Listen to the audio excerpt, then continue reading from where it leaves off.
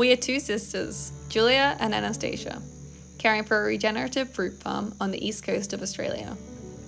We have a dream to build a self-sustainable future and regenerate the land for generations to come. Join us as we learn to build, farm, garden, and care for the land regeneratively. Today, we are going to canoe across the dam to a hidden orchard on the other side. We harvest our jackfruit, wax jambus, and mangoes, climb many tropical fruit trees, and jump into the water to swim home, with baskets filled with heavy fruit. We cook it all up into a delicious homegrown meal with fried spiced jackfruit, a wax jambu salad called rujak, and delicious chilli beans.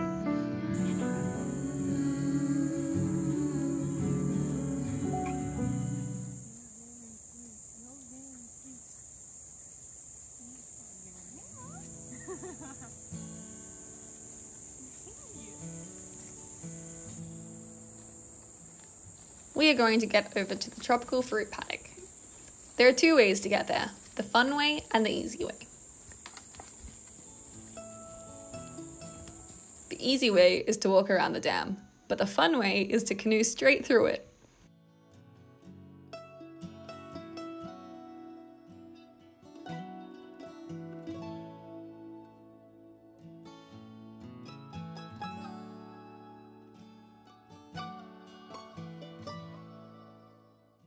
It should be faster to canoe across, but we always get a little distracted along the way, paddling through the lilies or sitting still and waiting for dragonflies to land on us.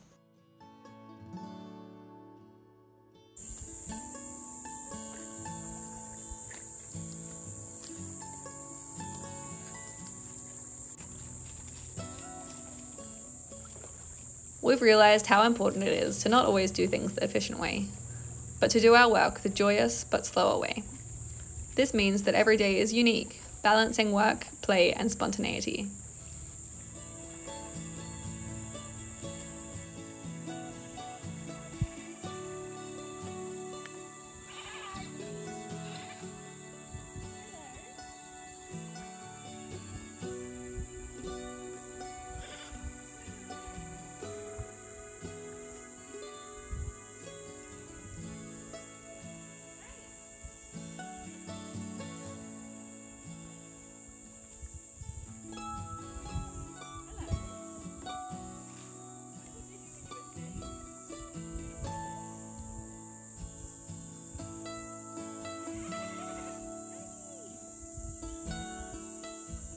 Like us, Scout the duck often comes to the dam, enjoying the simple moments of the day. We learn a lot from her, balancing her time playing and foraging with her ducky friends, with sneaking away and waddling around the dam, catching fish in her beak and diving under the lily pads.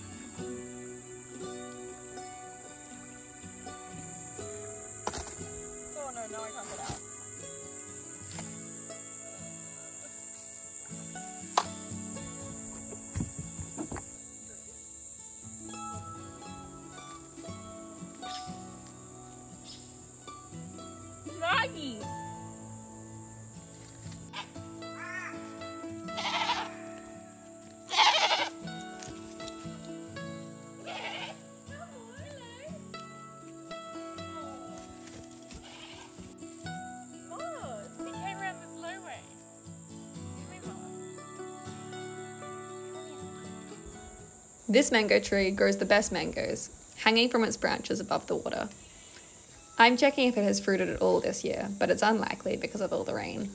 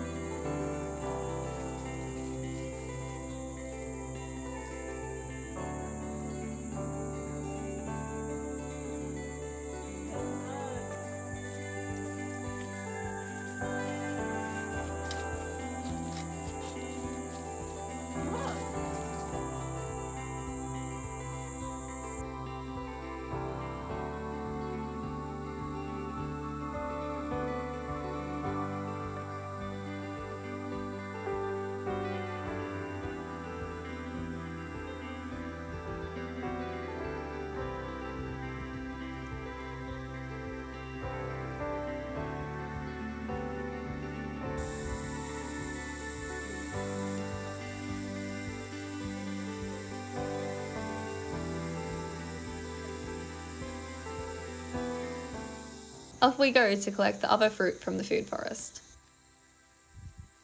The trees on this slope were planted by our grandparents 60 years ago. They had moved from Indonesia 10 years before, so missed all the food that they left behind. So they planted jambu, jackfruit, lychee, carambola and black sapotes to remind them of all the Indonesian fruit markets and pandang restaurants.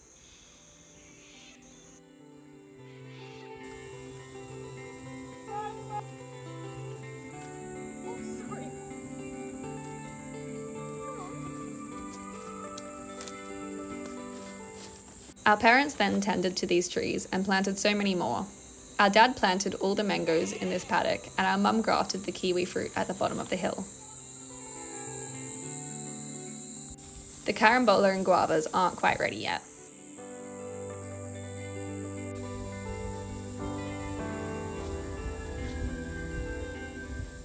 And there are only a few mangoes this year. This is our trusty fruit picker that has been in the family for years. It has a small blade that cuts the stem when you pull on its rope.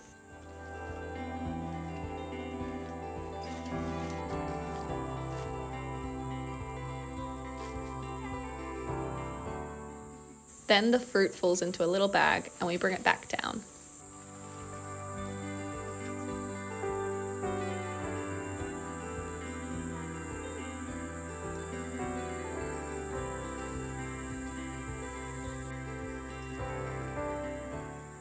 The goats love this time to forage themselves in the paddock. They are such sweet scaredy cats that if we leave them alone here, they scream out until they find a way to jump the fence and run home. There are so many jackfruit this year. I guess the wet year really suited them. A little tap determines if they're ripe or not. When it sounds hollow, they should be ripe.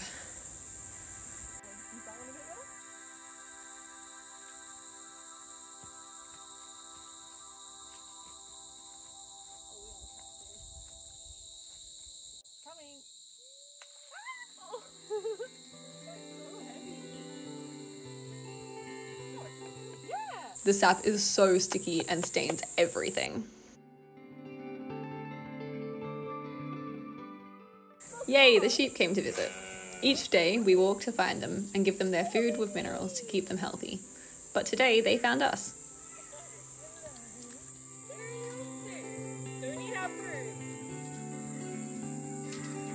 Don't eat our fruit! No! Oh, go show you!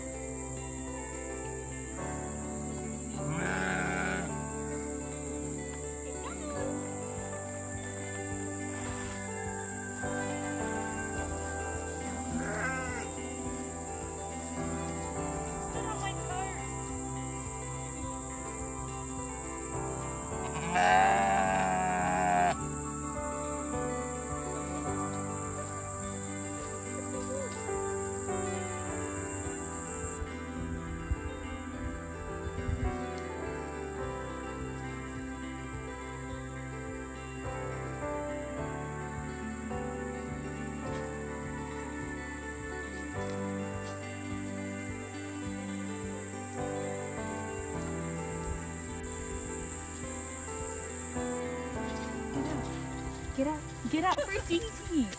No. No, no. No, no. No, no. No, no, no, no. No, no. No. You're so strong. No. No.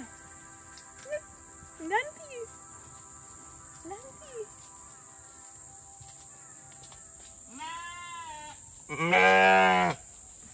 None for you. None for you. Here's a pony.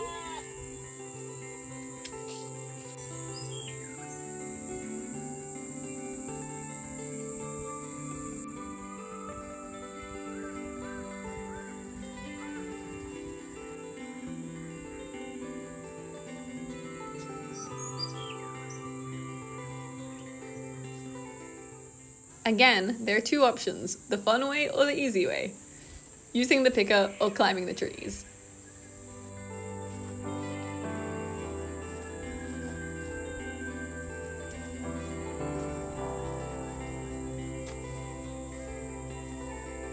That's pretty hollow. That one too.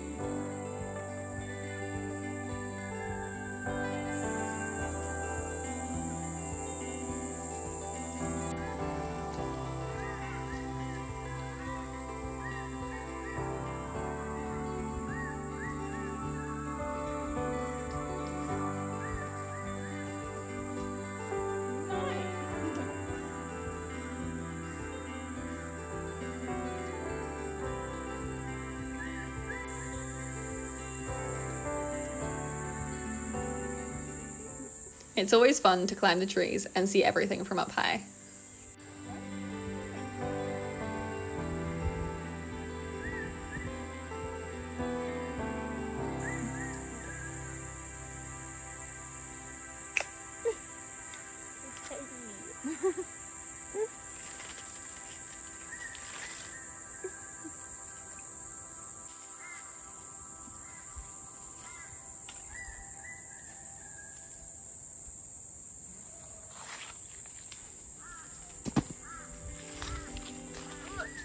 They are so heavy. Ah!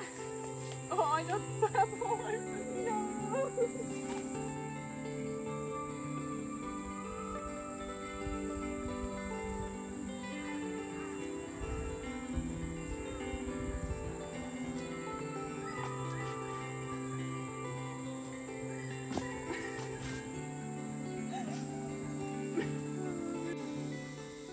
The sheep ran off super fast this way, so we're going to follow. They are so smart and always know which trees are fruiting and go to eat all the fallen fruit. And, sure enough, past the big old mango tree, there is a jambu tree. I like these ones. Yum. I think they're better. These ones are so good. They are way sweeter than the ones we collected last week.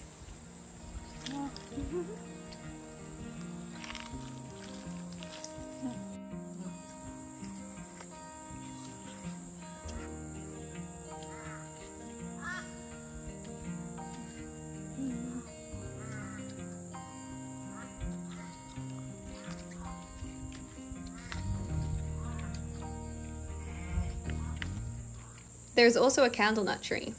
These nuts are used for everything, from an Indonesian sauce to an ingredient in tattooing in Borneo, or a natural oil lamp.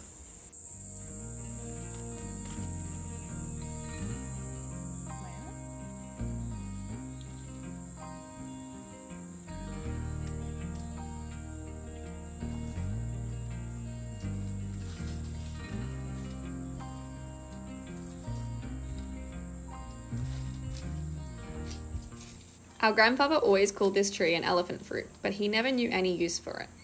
We still aren't totally sure what it is or what we can use it for.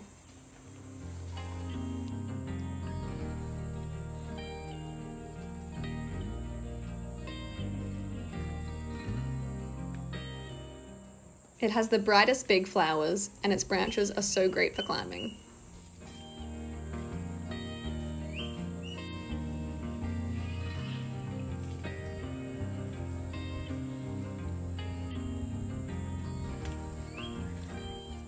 Julia's doing all the work while I'm just sitting up here in the tree.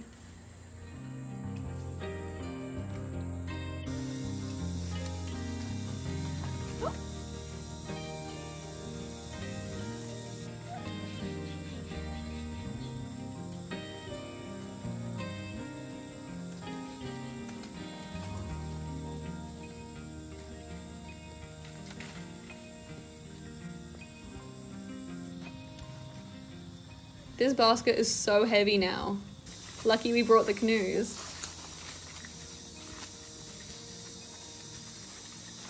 Magnolia and Moth are waiting for us back at the dam, ready for a snack of jambu. What?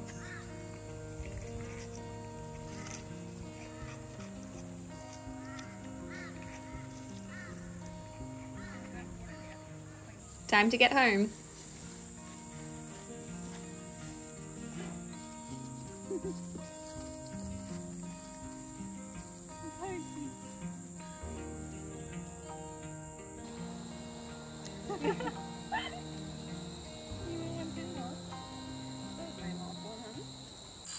Look at all this yummy fruit. Now we have to load up the canoes to get home.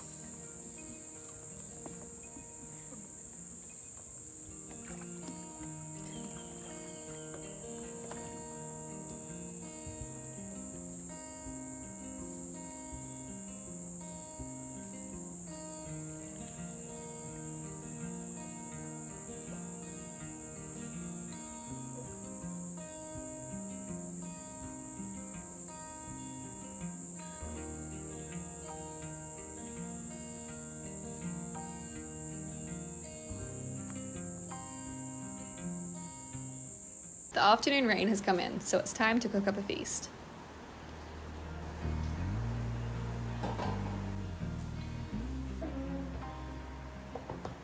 Julia is shelling some beans that we grew earlier this year.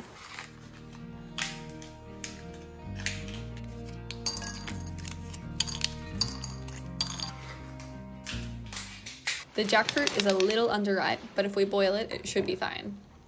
But this means that it's super sappy. The sap makes your fingers stick together and is so hard to get off. Some people actually use it as a glue. Covering the knife and our hands with coconut oil means that it won't stick.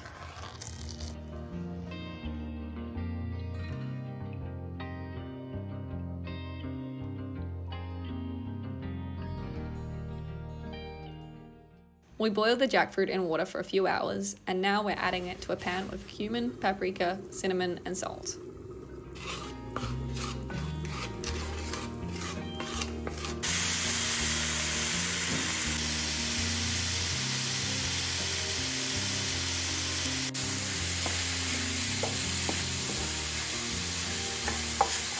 Now we are going to make an Indonesian rujak inspired salad.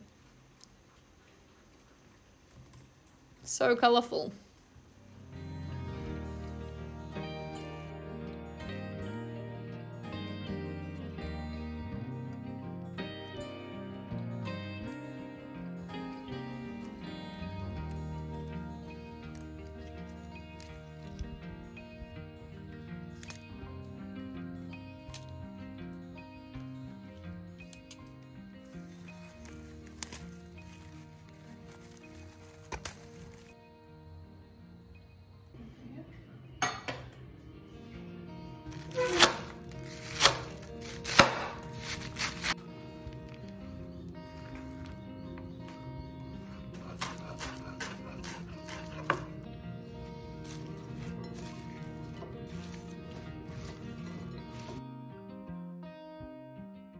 And some yummy chili beans. Mum makes the best coconut yogurt, and we're going to make a yogurt sauce for the meal. Yum, all done.